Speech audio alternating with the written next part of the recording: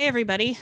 We are at the top of the hour here, and so it's really exciting to be able to talk with this community, although I really, miss the yellow house here.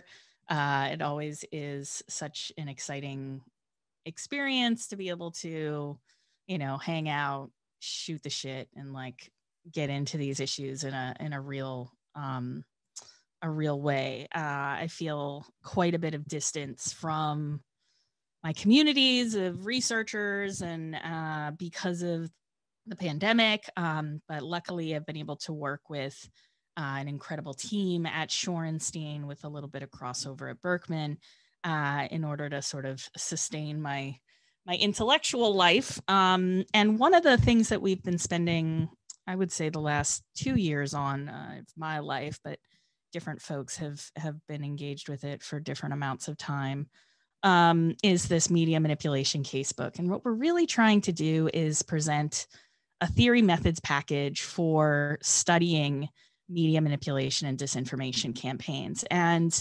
over the last several years, I've been really engaged in this specific topic because ultimately, I think the question of media manipulation and disinformation for me really is about, do we have a right to the truth? Do we have a right to accurate information? And as we've watched the last, probably 2 decades of technology develop, we've seen the foreclosure of some of our other trusted institutions, where we've seen, the drying up of local journalism. We've seen universities come to rely on Google services for most of their infrastructure. We've started to see social media kind of take hold of the public imagination. And none of these things are really thinking a lot. None of these things are really designed, I should say, to deal with what we're going through in this moment, which is profound isolation coupled with immense and warranted paranoia about our political system, an economic collapse. And, I spend a lot of time in my room, just like the rest of you, trying to figure out some of these big questions. And so today I really want to talk about, well, what is the price that we're really paying for unchecked misinformation, about the way in which our media ecosystem, to use a turn of phrase from Berkman Klein's illustrious history, what are we doing here with this media ecosystem in the midst of a pandemic, knowing that the cost is very high if people get medical misinformation before they get access to timely, local, relevant, and accurate information. I'm going to share my screen. Got some really great graphics that we developed for the media manipulation casebook at mediamanipulation.org. And these were developed by Jeb Riley, he's an amazing illustrator. And he's been helping with our team over the past few months, sort of get our stuff together. So this is who I am. I am right now the research director and the director of the Technology and Social Change Project at the Shorenstein Center. But apparently the Shorenstein Center is just like my house at this point.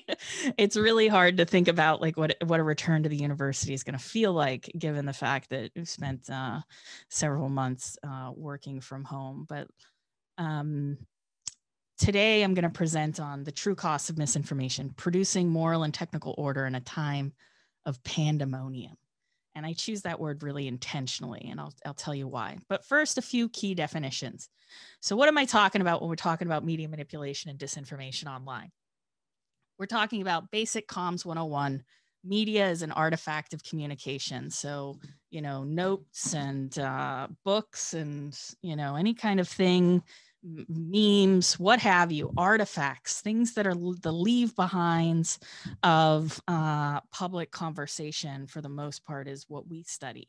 But when I talk about news or news outlets, I will talk about news and news outlets using that terminology. But when I say media, I'm referring in a way to this kind of ephemera Manipulation. My team has debated quite a bit, and if Gabby Lim is listening, she's been at the forefront of us trying to get our definitions in order. Manipulation to us is to change by artful or unfair means so as to serve one's purpose. And we leave the term artful in there because as I was doing a history of media manipulation on the web, I was drawn into the work of the yes men, who are media activists who really, figured out early on that, who can own a domain? And apparently anybody can't, because they bought the domain associated with the WTO. They bought a domain associated with George Bush. And instead of really lambasting these groups, what they did was they impersonated them in order to draw in other folks. And there's been several documentaries made about the yes men and in their media manipulation hoaxes. But for them, the point isn't to keep the hoax going. The point is to reveal something about the nature of power. And so manipulation in that case, for me, is a sort of an artful hack. And we can talk a bit about white hat hacking and gray hacking if time allows.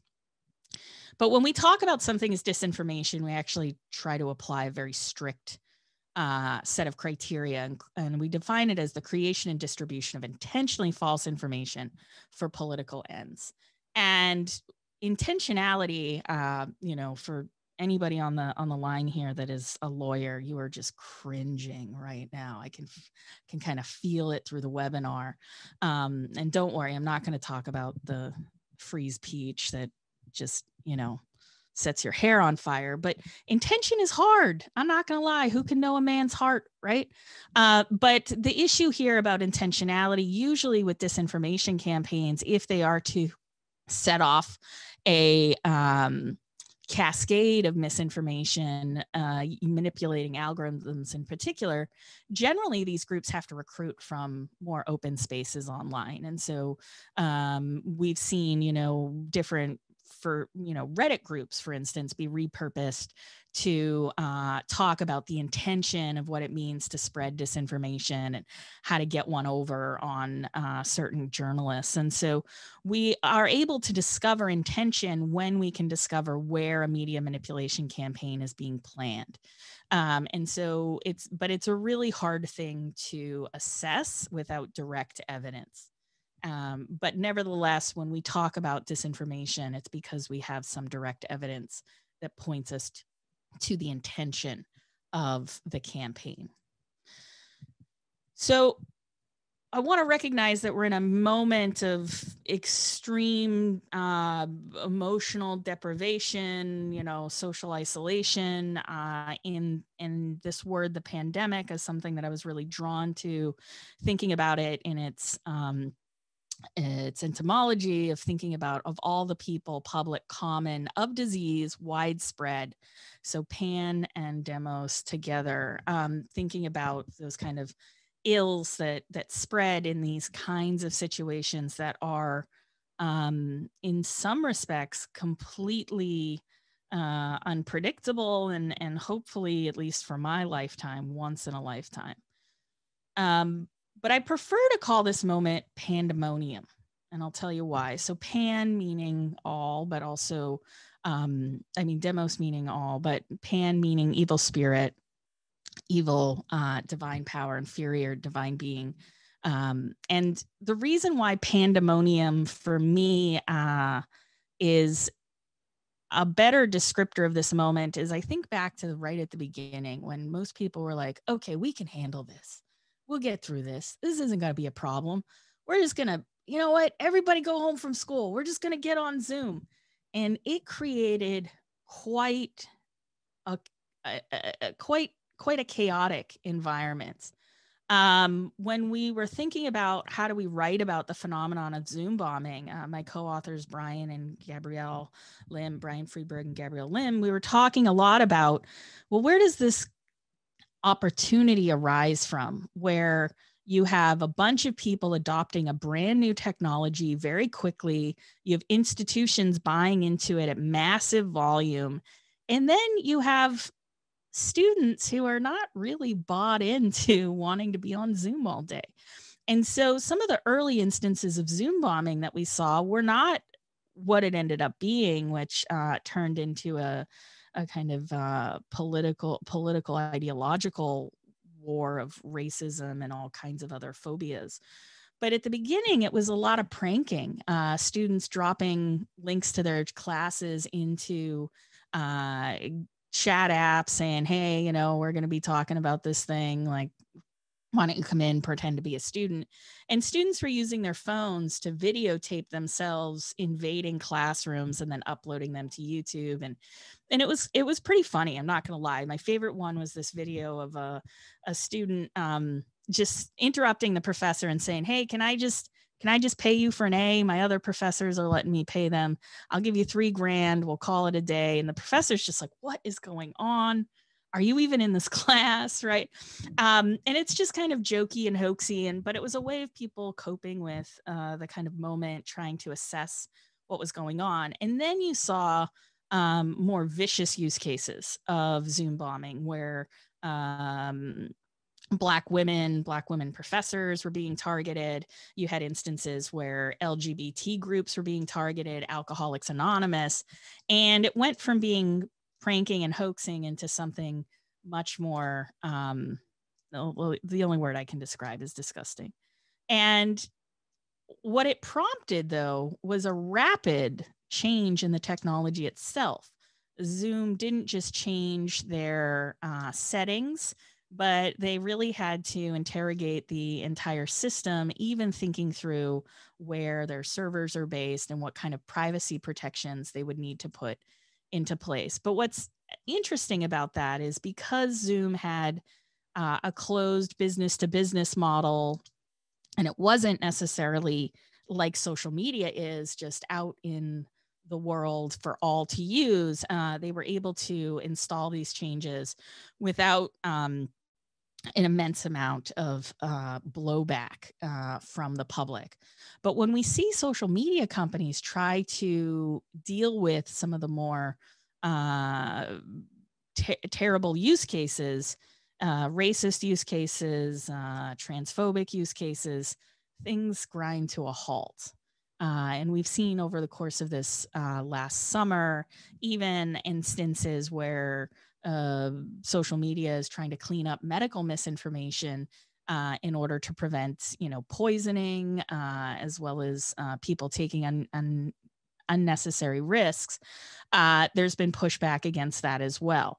And so it really has a lot to do with who the customers are and who the technology company thinks they're serving in terms of how they envision what is possible for the design of their systems. And in moments of pandemonium, or as Foucault might call epistemological ruptures or, paradigm shift, we see technology become much more flexible and malleable to the situation than they may have been in other situations that didn't feel as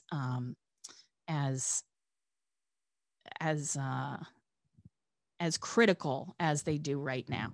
And so what you're living through in this moment is a really rapid succession of technological changes that many of us are just, every day waking up to and being like, wait, what happened? They did what? Didn't they say they were going to do this other thing? And so as we as a research team try to reckon with this, we also have to think about, well, like methodologically, how do we capture this? And stylistically, theoretically, how do we know what to look for?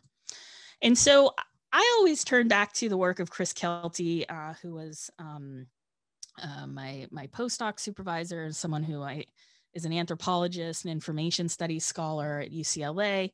And he wrote this book, 2009, called 2 Bits. And it's really, also is indebted to the work of Eleanor Ostrom on governing the commons. But he talks a lot about how to produce moral and technical order. And he is studying free software. And so thinking with his framework, I'm really drawn in by this quote. geeks fashion together both technology and principally software, hardware, networks, and protocols, an imagination of the proper order of collective political and commercial action. That is, of how economy and society should be ordered collectively. And what he's really trying to say here is that the way in which our technology is built encodes a vision of society and the economy.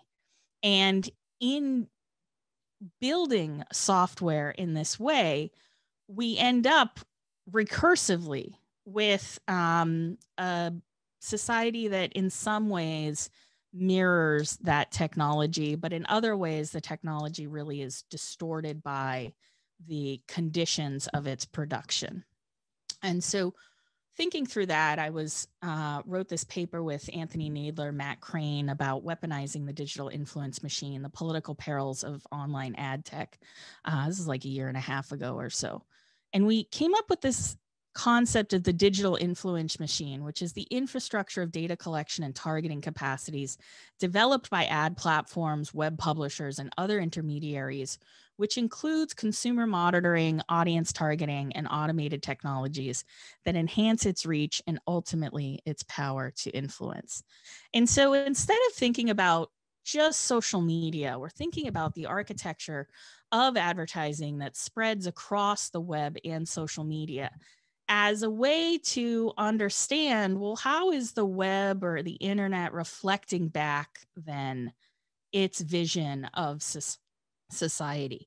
And how is that infrastructure, specifically about the reciprocity between data collection and then circulation of information through targeting, how is that encoded, and what forms of power are then able to leverage that digital influence machine in order to produce, let's just call it social change.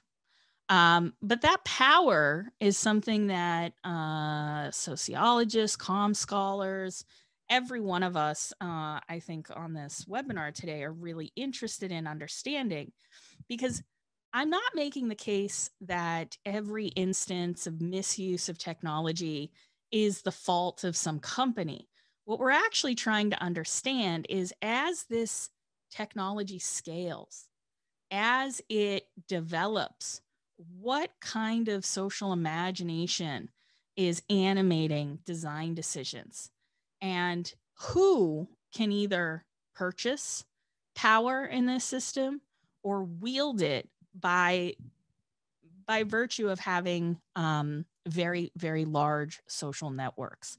And so we're not necessarily interested in all misinformation or all instances of bad behavior online.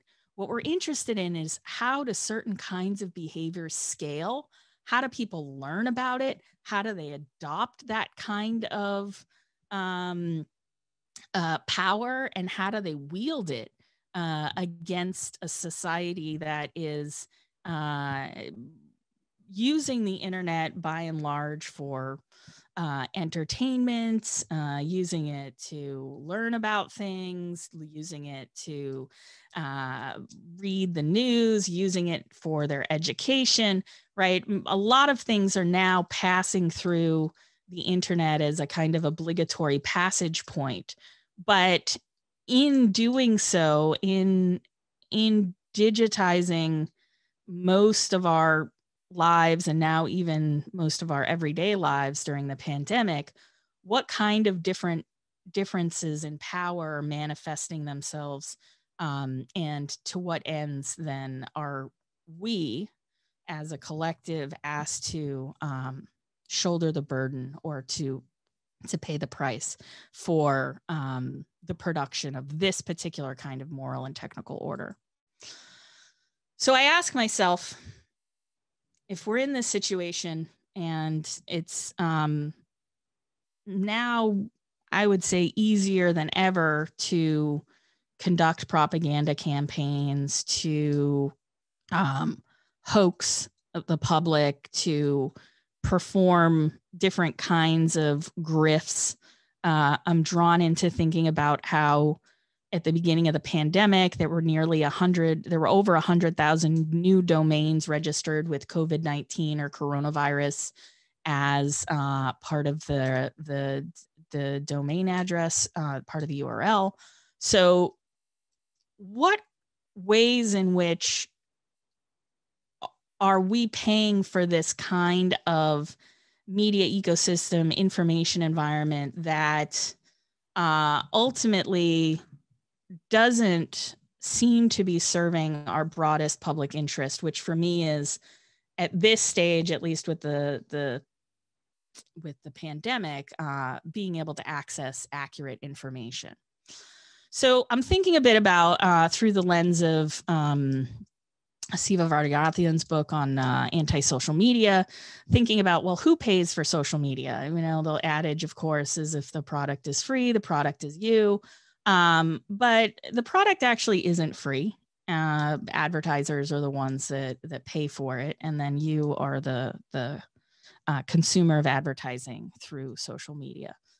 But Zuckerberg said this really interesting thing. He said, I don't think it's right for a private company to censor politicians in a democracy. So this is during his Georgetown speech. And I thought, yeah, I can agree with that. And like, private companies shouldn't be censoring politicians in a democracy. Cool. But also, like, this seems really like a platitude. It doesn't seem, it resonates, but it just hits different when you start to think about, well, what do they mean by censoring politicians? And what do you do when you create the conditions by which politicians can, or any old person can speak to millions at scale? What happens when you are not necessarily accounting for the fact that you have built a broadcast technology that is allowing for misinformation at scale? And so that was my initial thoughts on this. And one of the things that I was drawn into in early January 2020 was a bit of a reversal in Facebook policy, where they write, in the absence of regulation, Facebook and other companies are left to design their own policies. We have based ours on the principle that people should be able to hear from those who wish to lead them, warts and all. And that kind of statement, warts and all, made me wonder a bit about, well, how are they really going to reckon with the way in which different politicians are using their system, not just the organic, quote unquote, we could get into all kinds of metaphors about get into all discussion about why that metaphor is wrong. But what is it that they're actually trying to get at when they say warts and all, when it comes to politicians who are using both their advertising systems and other forms of social media marketing to essentially delude the public, right? To not just put forward a political position, but also to gin up all kinds of suspicion and of course, this is before the pandemic really takes root. But, this seemed to be their reaction. Facebook's reaction to the situation that we're in was basically like, well, if you don't regulate us, we're just going to, kind of have to let it happen. And then the pandemic hits and Facebook realizes that they become this central figure in not only medical misinformation campaigns, but also in this effort to, as Yochai Benkler and Rob Ferris's group have shown, to make people believe that mail-in voting is insanely corrupt. And so eventually Facebook does have to change their policies on political advertising, because they realize that at scale, it's different. Scale is different. Clay Shirky often talks about more is different, right? And in sociology, we don't understand ourselves as psychologists because we know that more is different. Society is actually different. And so when you're dealing with misinformation at scale, people who pay the price don't tend to be the companies at all, but really end up being the people who are information consumers, let's say. So how do we study this? How do we study misinformation at scale? How do we make sense of it? Our new website is up now. And what we do is we put together a theory about the media manipulation life cycle, which if you want to study these things, we recommend that you look for essentially 5 points of action. Where is the manipulation campaign being planned? What are its origins? How does it spread across social platforms in the web? What are the responses by industry, activists, politicians, and journalists? This is crucial. If nobody responds to your misinformation campaign, not much happens. 2016, 2017, even earlier than that, Whitney Phillips's work has pointed us to the fact that this kind of media hoaxing performed by, trolls and other folks through 4chan, it had become a bit of a game to try to get journalists to say the wrong thing, to try to get politicians or other folks to chime in, to quote unquote trigger the libs. And so when we're thinking about like how a media manipulation campaign is going to succeed, we're actually trying to understand, well, who's going to respond? Because, there's going to be so many let's just call them shenanigans online, that it would be impossible to moderate that at scale. Then we look very closely at mitigations. So 2016, 2017, really the big tools of social media companies were content moderation, including takedowns and the removal of certain accounts. They weren't really in the business 2016, 2017 of demoting content. There was some removal of monetization. But over the last year in particular, we've seen a number of different ways in which platform companies are willing to do moderation and curation of content online. And so stage 4 has expanded, but without any transparency. And so we're often backing into problems of content moderation as we're trying to understand the scale and a scope of a media manipulation campaign. We often run into moderation that has not been recorded in any public kind of way. And then the last thing we look at is the adjustments by the manipulators to the new information environment. So if some action is taken, or if they enjoy some success, we will see that campaign happen again and again and again. So if we can answer the question around, who pays for social media, and we know that advertisers are pumping money into it, and we know that the public is by and large the crop that is being harvested. We have to think about this category of misinformation then a little bit differently. We have to think about, well, who is actually called into service to mitigate misinformation at scale? I won't make you suffer through the open hearing that I was part of, but it is on YouTube. Not ironically, that is where they air the Select Committee on Intelligence hearings. And we did a hearing on misinformation, conspiracy theories, and infodemics. And I'm just going to talk a little bit about what I presented in that hearing, and then how I think about it related to the media manipulation casebook. So when we're thinking about who pays for misinformation, I'm really thinking about several categories of folks that are professionals that have now started to build their livelihoods and careers around handling misinformation at scale. So journalists, we know the story. Many of us are probably involved in this, where our role is one of finding misinformation online or disinformation campaigns, and then ringing the alarm bell and trying to get platform companies to go on record. This is a new beat for journalists. Over the last several years, journalists have really honed skills that are unlike any other, using open source intelligence, as well as using other forms of online investigation, even digital ethnography, to get to the bottom of misinformation campaigns.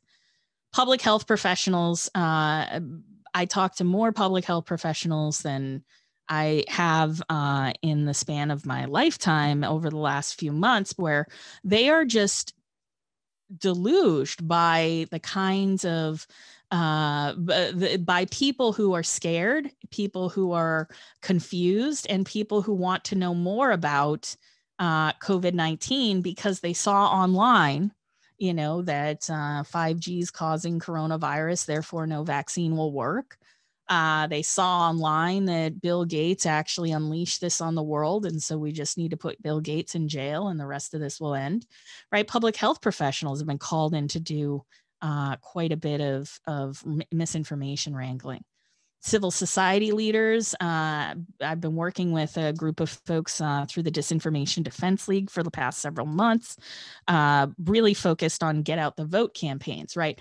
If your get out the vote campaign isn't just about, letting people know when, where, and how to vote, but really about trying to get them to understand that voting is not imperiled, your mail-in voting is not imperiled, or other forms of voting, or that the machines aren't rigged.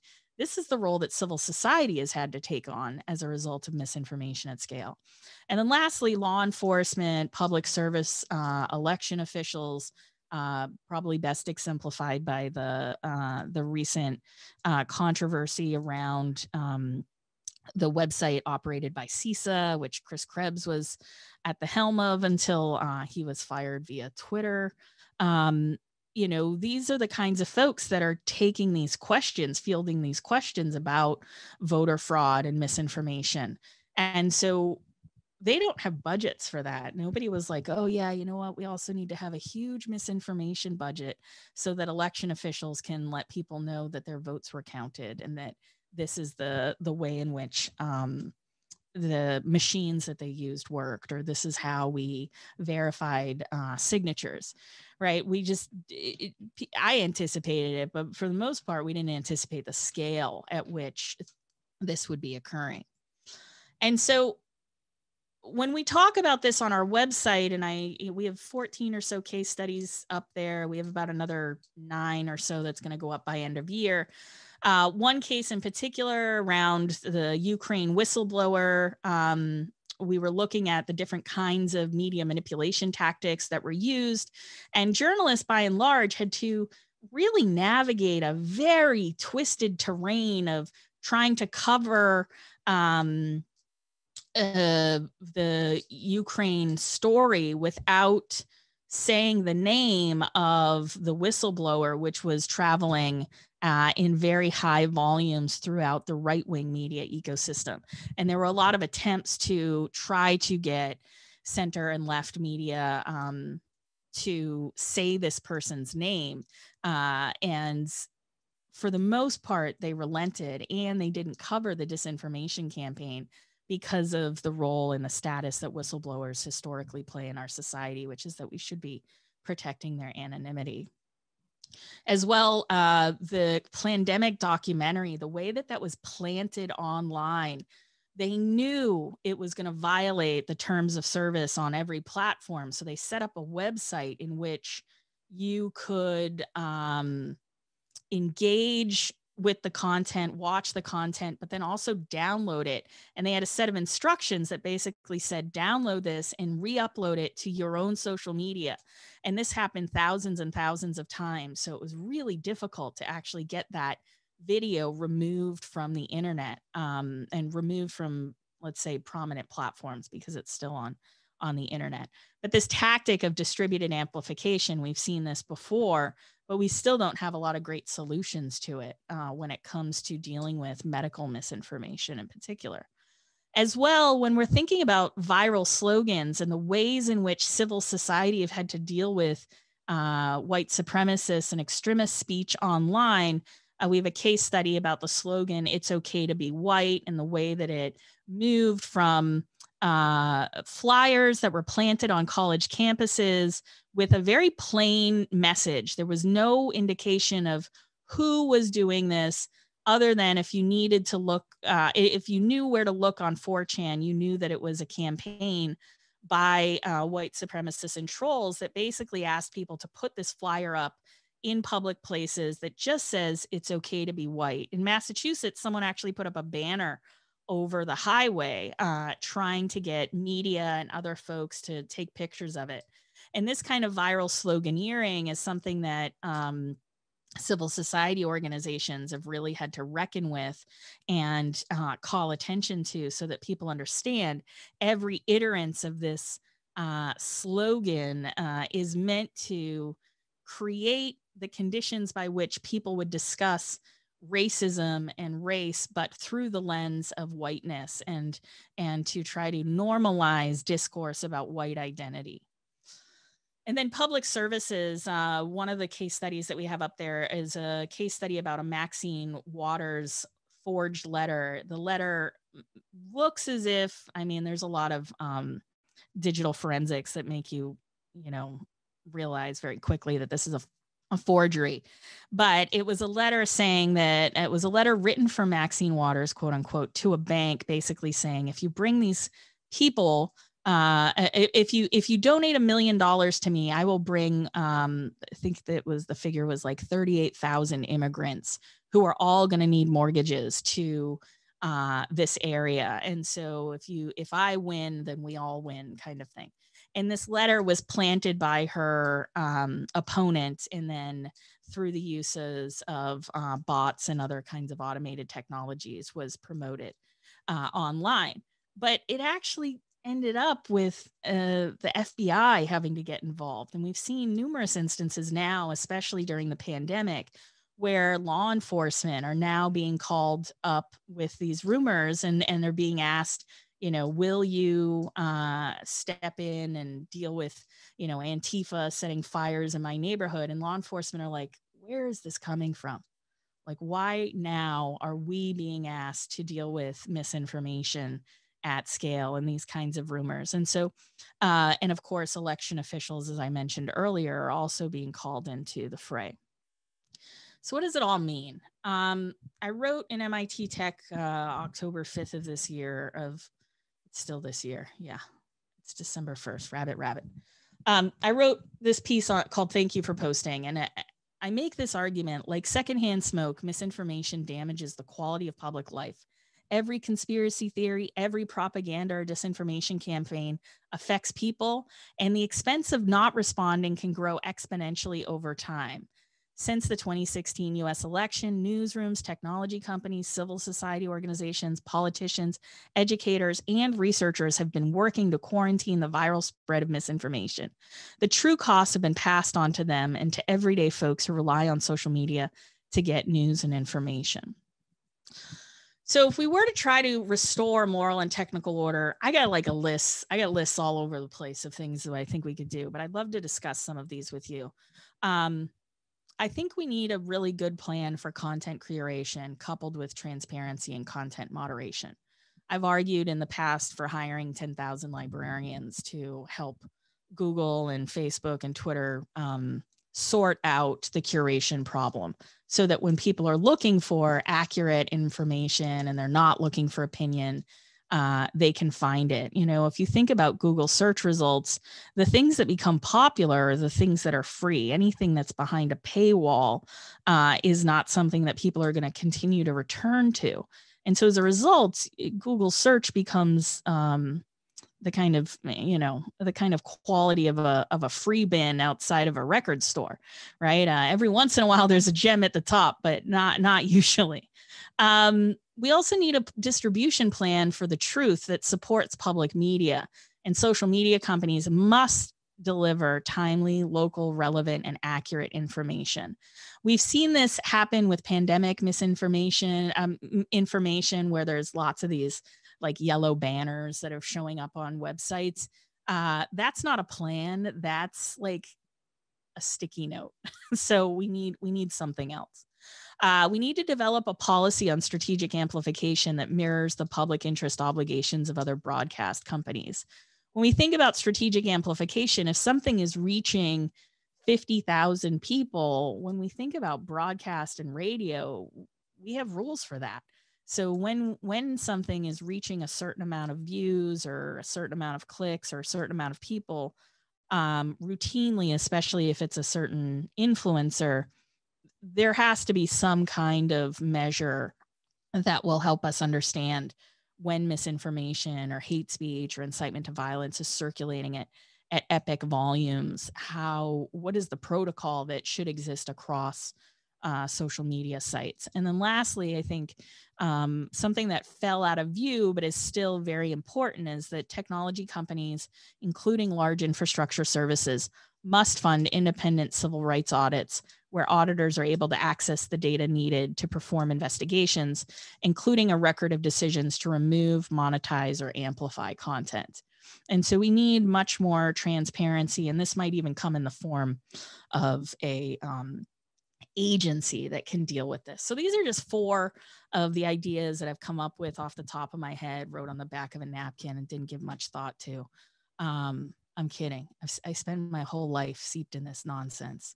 And the only thing that sustains me through it, I think, is knowing that there are people like the good folks at Berkman Klein that want to deal with these problems and want to deal with them responsibly, but also understand that these are problems that harm different groups of people disproportionately. And we've got a really great white paper up on mediamanipulation.org from Brandy Collins Dexter, specifically about how COVID-19 misinformation manifests in Black communities online. And so as we deal with the pandemic, as we deal with the questions of moral and technical order, we're really just striving to answer, do we have a right to the truth? And if so, how do we get there? Right. And so that's the thing that's been my pain for many years now. But I'm hoping that through, the next several years of an administration that is potentially, I don't even know, sympathetic to dealing with harassment of women, the ways in which certain communities are underserved online, particularly Black communities, dealing with the kinds of misinformation that are pervading Latino communities as well, that we will get somewhere on some of these issues, but it's going to be a very, very long process. So I just want to thank my team and the folks that help me think through these problems every day. And we are now open for questions. Awesome. Thank you so much, Joan. So we definitely have a bunch of questions coming in, and we'll start with some of the ones that are getting some additional thumbs up, just as those seem to be the most compelling from people. So one is from Madeline Miller and states, as a student currently doing a professional degree in library and information science, what can I do about be part of a team of 10,000 libraries working on community misinformation? Yeah, I think I would love for, the ALA to step in and really create a program that allows for, conferences for this kind of thing to develop. As well, there have been different efforts to build a digital public library, but I do think that we need more librarians' voices embedded in industry.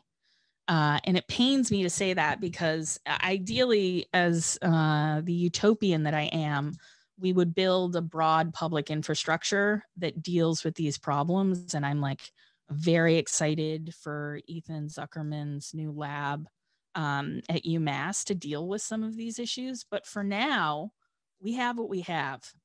And we do need folks to start to think about, well, if we were going to take, let's say 20 consistent disinformation trends and deal with them specifically, how would we reformat search so that the first 3 to 5 things that people see are actually things that have been vetted?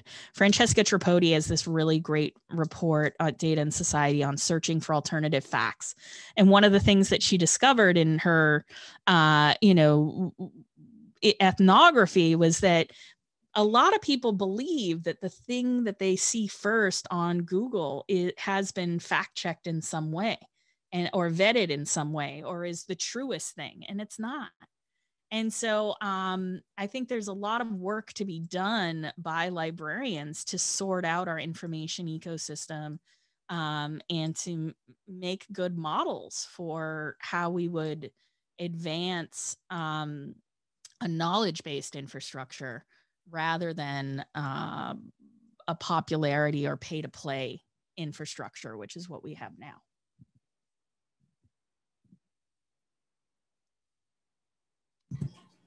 All right, thank you. So this is one that came up early, and I think it's a question that is often comes up in this realm. And this is, how does your definition of disinformation differ from propaganda? And I might add to that, how is this challenging, given that those are probably, for lack of a better word, unstable categories with many of the different entities that we're looking at here? Yeah.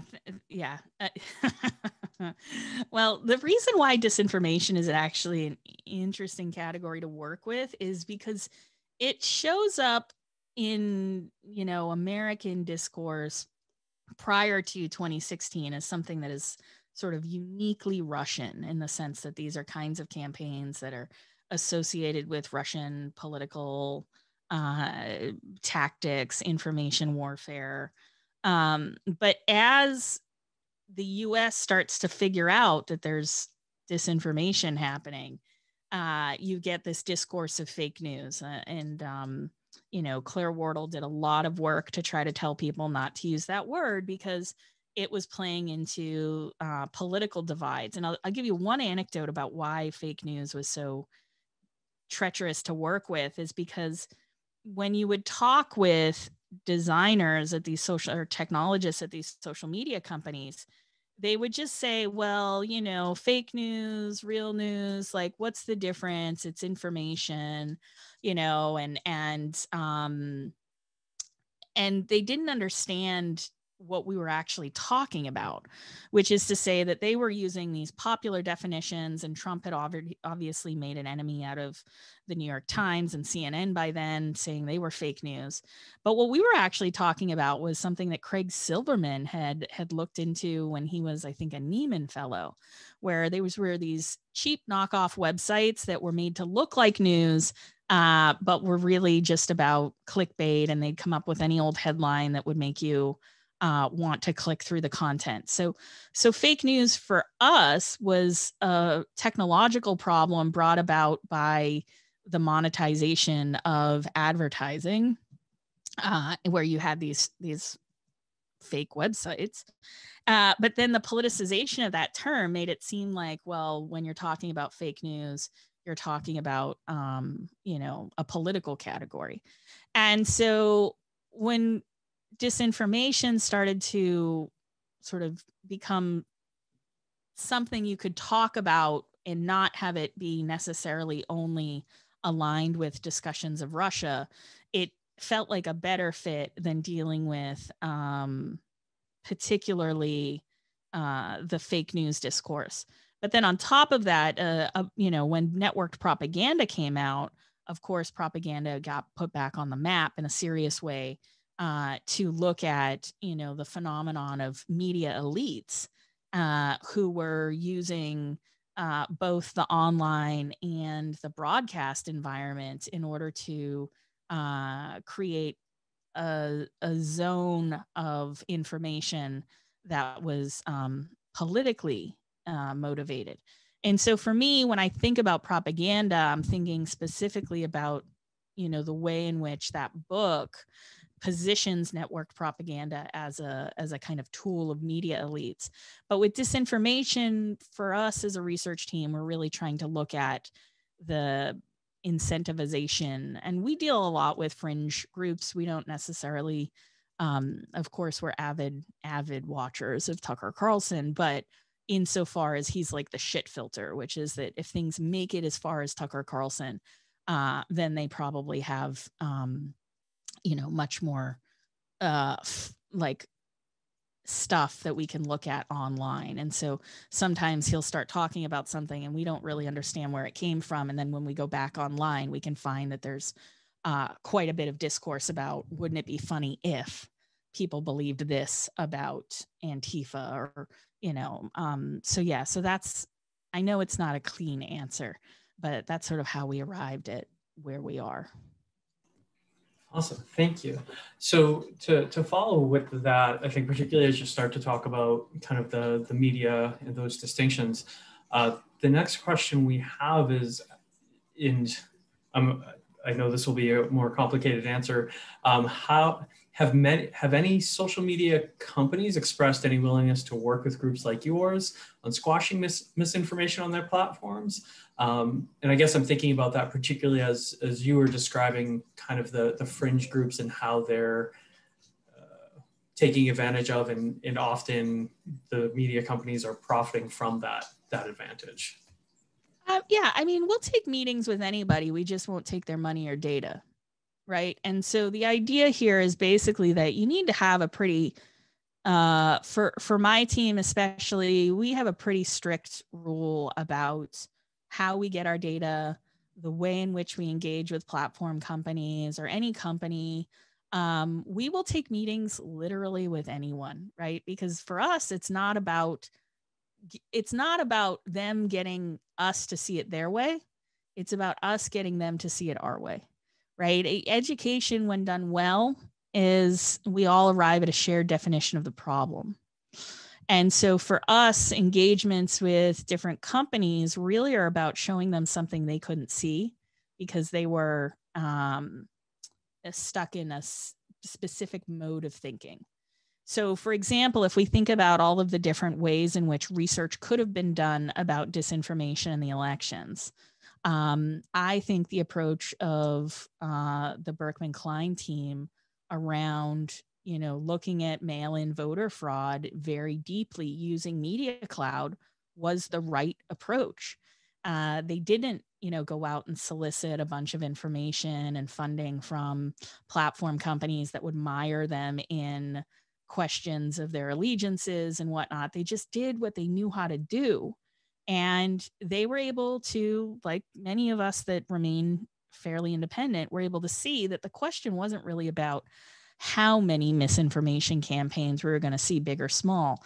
It was really about having the best knowledge we could have of the ones that were going to have what looked like the most amount of impact, because they had a couple of signature aspects to them, which is that media elites were picking them up, political elites were pushing them, and they were forcing a public conversation that wouldn't have happened if not for the design of our media ecosystem operating in this way. One of the things I don't think any of us could have predicted, though, was the reaction, for instance, of large-scale media corporations like the New York Times or the Washington Post or even the Wall Street Journal not to pick up that political propaganda and parrot it back out, especially during the time of the, dun, dun, dun, the Biden laptop story. So I think that when we, as research teams, engage with industry, it's really, really crucially important, and I can't underscore this enough, to go with the method that you know, and to go with the mode of analysis that is most authentic to what it is that you're trying to study. So for us, it's mostly qualitative digital ethnography. Like, we watch the content, we understand who the players are, we understand the scene, and we take that pretty seriously.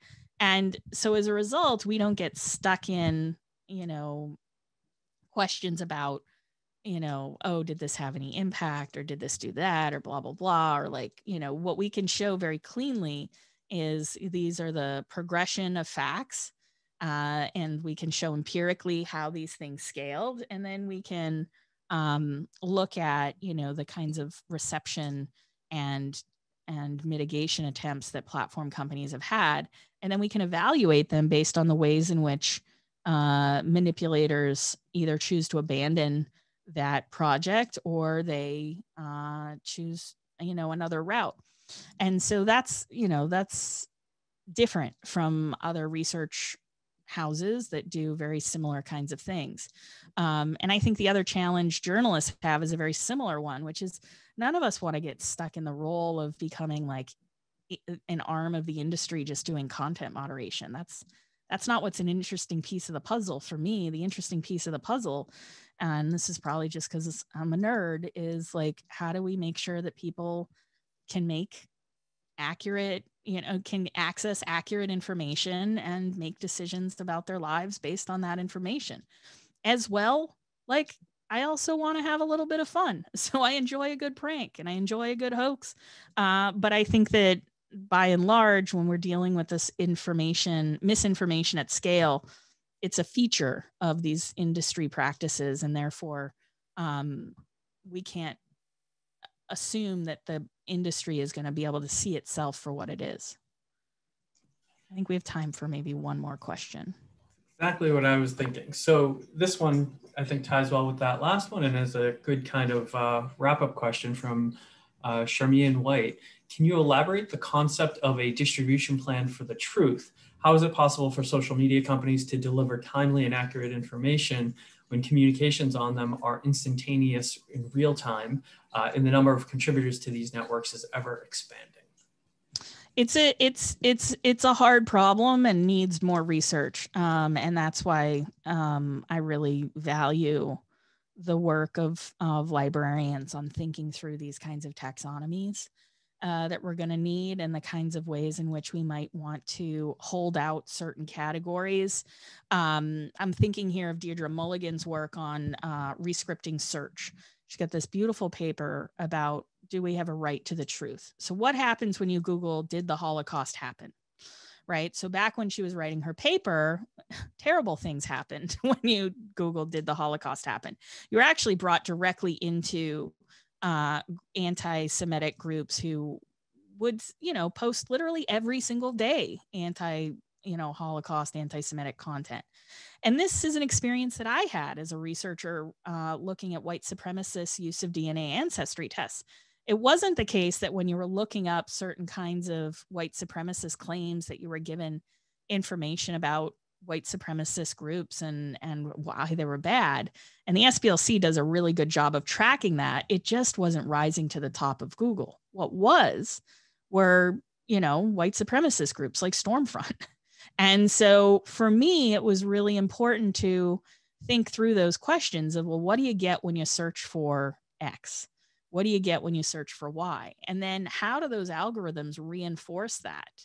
Dana Boyd and I wrote about self-harm. And for a while, if you were to look up how to injure yourself, and you wouldn't just get, tutorials, you would also be reminded that you searched for that over and over and over again on YouTube and Instagram and other places that didn't really have a great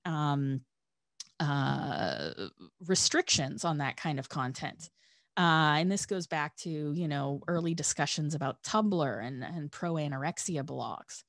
And so I think now is the point to understand that we've reached a kind of critical mass with social media, and dealing with information at scale is just profoundly different than dealing with rumors or hoaxes that kind of stay local. Because social media companies have focused for so many years on increasing scale, increasing information velocity, we now have to have a bunch of different professionals dealing with it in really slapdash kind of ways, right? The way in which journalists have had to take up the problem of media manipulation because they have been targeted by it, the way in which election officials have had to deal with it this year. It's beyond a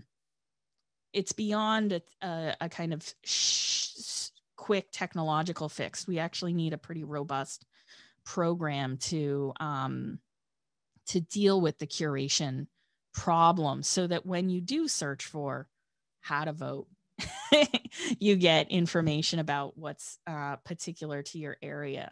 And it's only recently, I cannot express to you enough how recent it is that these companies have been willing to make those changes.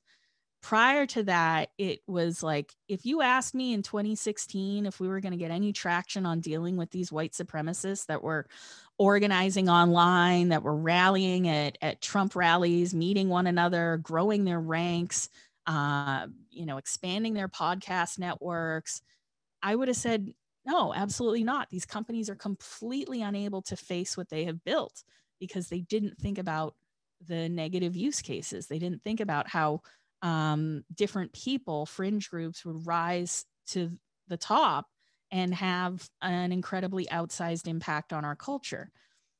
The question of propaganda then comes into full view as Trump kind of, pardon the meme, but assumes his full form as the president who is trying to defend himself from a lost election. This has, just kind of thrown everybody on their heels in this field, trying to map and understand what the real problem is. I was talking with Jane Lachenko at BuzzFeed, and she was just saying, I did 44 debunks in 2 weeks and I'm tired, and maybe it's not working anymore. Maybe you can try to debunk everything, but it's just not, it's not going to hold. The gates again are broken. And so we need to have more thinking, of course, and like as a nerd, and more research.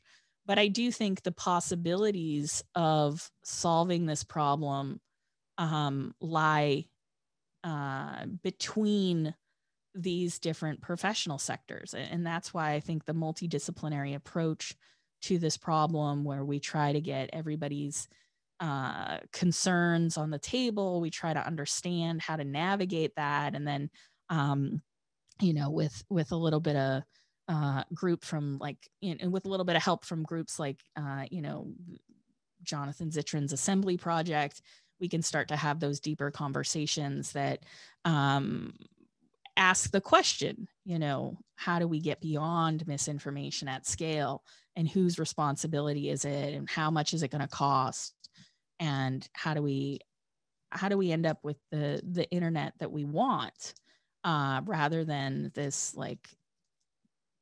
thing that we, eventually, the thing that we have, which currently isn't working. And the public health implications right now are really where my mind is at, because ultimately this kind of misinformation at scale, politicized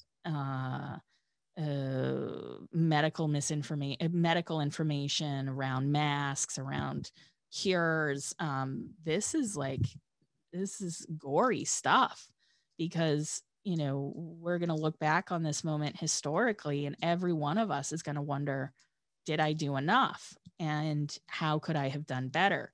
And that's why I think it implores us all to try as much as we can to get involved, to think through these problems, and our method is thinking with case studies, because we want to think about things in depthly, and then we want to abstract from them higher order definitions and principles.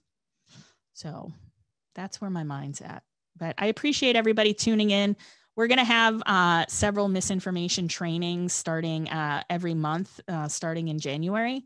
And we're going to have lots of opportunities for people to write for Casebook as well. So I'm really looking forward to that as the next iteration of this project.